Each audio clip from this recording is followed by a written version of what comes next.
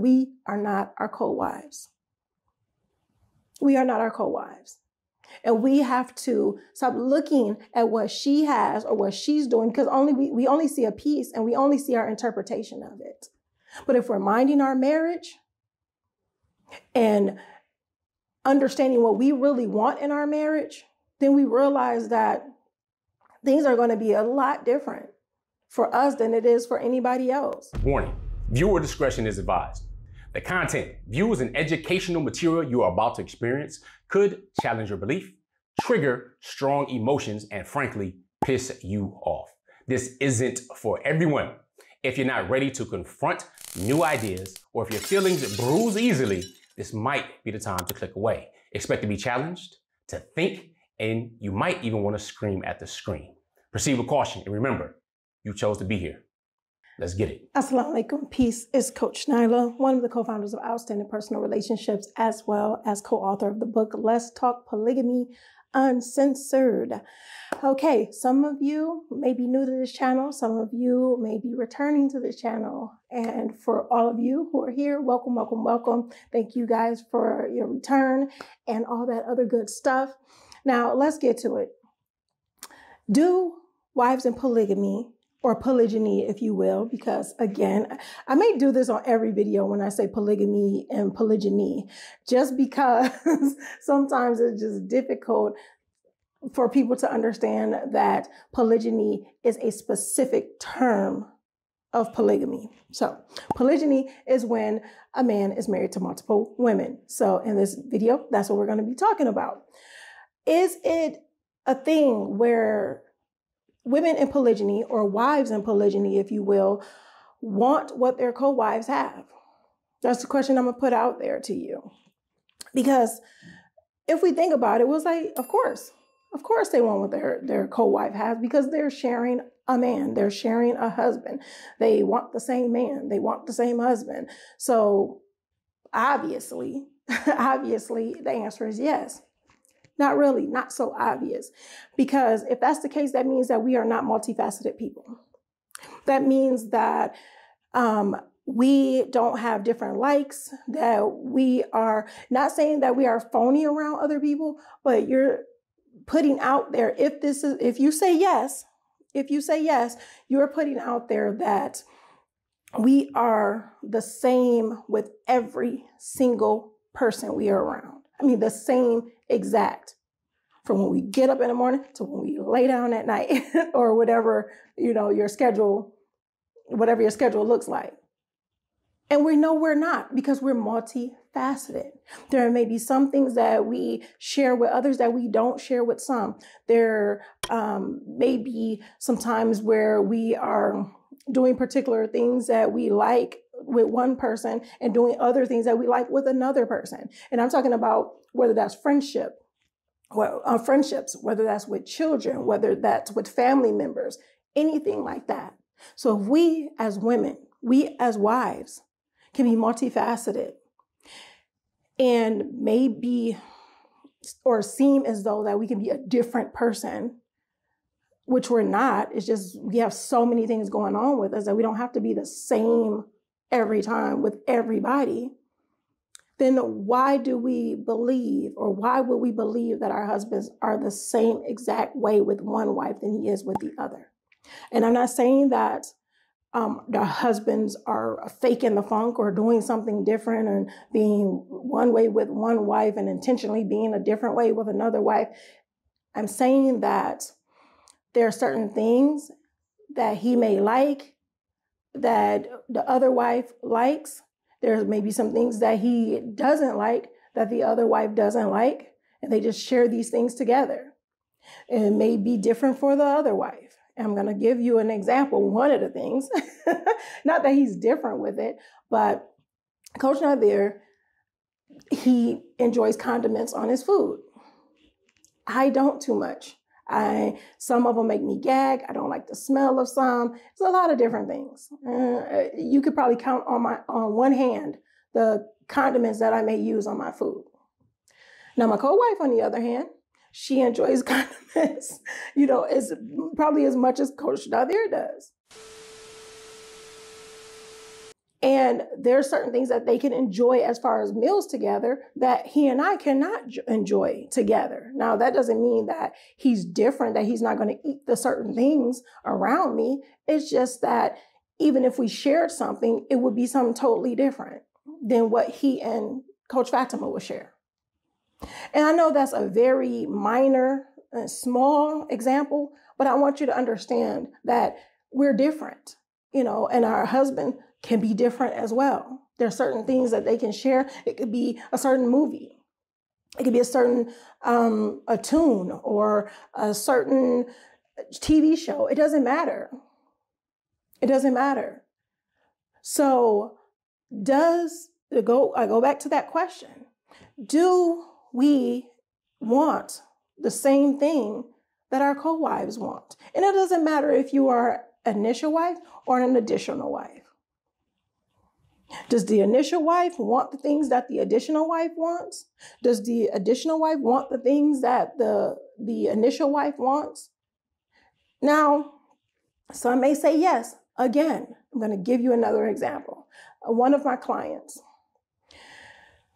we had a conversation, and one of the things was that she was feeling a way about what her co-wife was getting, and it was different than what she had. And when we talked and we went through our sessions and things as far as that, I had to ask her the question, do you want, what is it that you want? It wasn't even that, do you want what she wants? Because at first when I asked her that, she said yes. Or do you want what she has? I'm sorry. And she said yes. And I said, do you really though? So then I asked her a different question. I said, what is it that you actually want? What is it that you want from your husband? What do you want in your marriage? And forget what you've seen or what you've heard about what she has. What do you want? And don't look at what she has and what you've seen and what you've heard. And I know there are going to be people out of this whole video, they're going to pick that little piece and say, well, he shouldn't be telling her. I never told you that he told her what the other wife has. I never told you that. So let's not jump to conclusions. One thing that you're going to know about me if you're new to this channel is that, and you're watching this video, is that I will give you things straight, no chaser, and I want you to hold yourselves accountable. Because that's how we grow and that's how we enjoy our lives. Because if we start to place blame or we start to assume things, you know what they say about assumptions? It makes So my thing is, as long as we hold ourselves accountable and we're being intentional in our own happiness, then we can have a fulfilling marriage. We can have fulfilling lives. We can enjoy ourselves, and everything will be peachy keen. Not all the time, because everything is not sunshine and rainbows and kittens and unicorns. However, we give ourselves the permission. We will give ourselves the permission to grow. We give ourselves the permission to feel upset. We give ourselves the permission to be hurt. Not saying that things don't hurt, but the way we handle things is our choice. So I'm just telling you, I know some people want to take that little piece, that little sound bite, and go in about he shouldn't have did this and he shouldn't have did that. I want you guys to learn the lesson. Hear everything out. Let's stop only wanting to see what we want to see and try to find some I gotcha moments.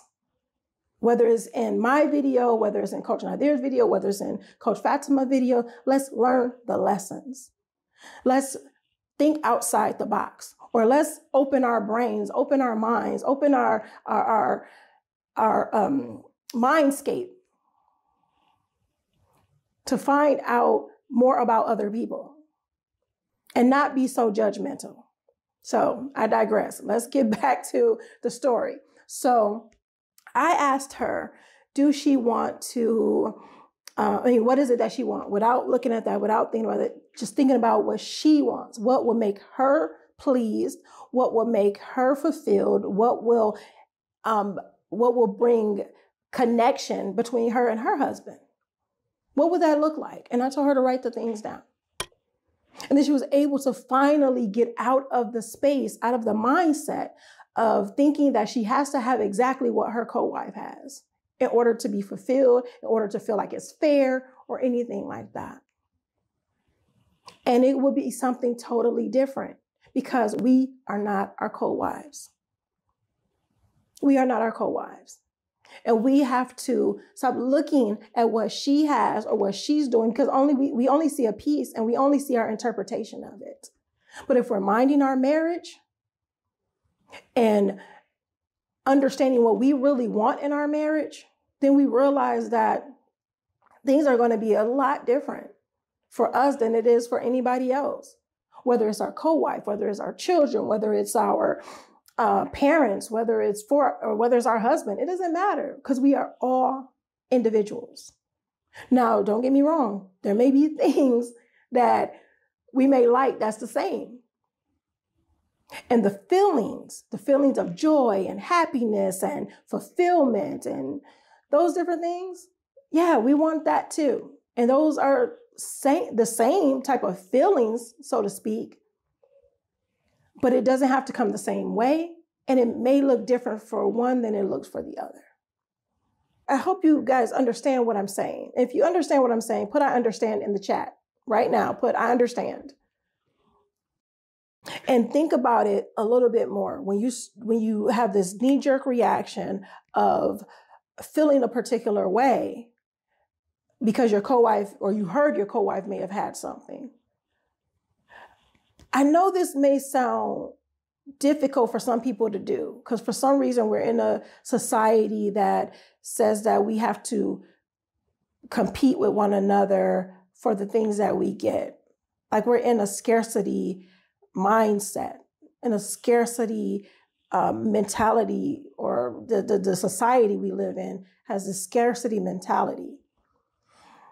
And because the mentality is focused on scarcity, it is hard for us to want to celebrate what the other person has. So I ask you, I challenge you to get out of that mindset. I challenge you when you feel yourself thinking about what someone else has versus what you have, take a step back and be grateful for the things that you have. Because the more grateful you are for what you have, the more you're going to get. What you focus on the most is what's going to manifest itself consistently in your life. You want a wonderful marriage, work on that wonderful marriage. Manifest that for yourself. And I'm not talking about just thinking about it and wishing it and the law of attraction is going to do it because I'm just hoping and praying and wishing. No, take the action. I help those who want to take the action. I help women who are wise, who are resourceful, who want it, who want to have fulfillment in their marriage, who want to have confidence, who want to enhance their connection, increase their connection, to intensify their connection with their husband, who want to increase their confidence and also want to improve their communication, because it's not always easy to communicate the things that we don't like or we're not happy with. And sometimes we have to do that in order to get the things that we desire. And I'm not saying just for selfish reasons. I always talk about being selfish for the greater good. My kids laughed at me when I said it. It was like, I'd never heard that before, because some of the things that, I say, they don't hear all the time. Unless they're watching the videos consistently, sometimes they don't hear that. But they heard it and they laughed and it was like, what does that mean, Umi? And they call me Umi. For those who don't know, that's my mom in Arabic. And they said, selfish for the greater good. Selfish for the greater good is pretty much almost a win-win situation. It can be a win-win situation, or it can be where the main thing of it all, like what's more important, like the bigger picture, like you see the bigger picture and that's where the win comes from, the bigger picture. And sometimes it's you doing certain things for yourself so everybody else can benefit as well. So here's one thing. Working on yourself more than you work on anything else. Getting in your personal development. Hiring a coach. Hello. Yeah, shameless plug, but I swear it definitely helps because I had to do it myself. The best of the best have coaches. Why? Because they want to be the best. Because they want someone on the outside that can see, that's not so close in the picture, that can tell you what you can do better and that can guide you and help you grow. So get in your personal development. Getting in your personal development helps you and it helps those around you. And it allows you to improve your marriage, improve your life, you just have fulfillment all around the board. Again, you hear me say these things and I'm smiling and all this other good stuff. I'm not saying everything is not without challenge. I'm not saying that it's not without work, meaning you have to put in the effort.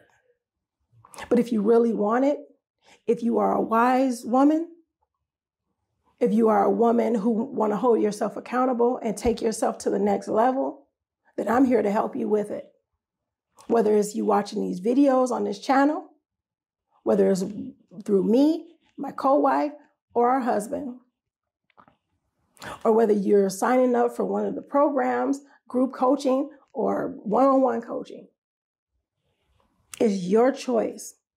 And it's your investment in yourself, in your marriage, in your life.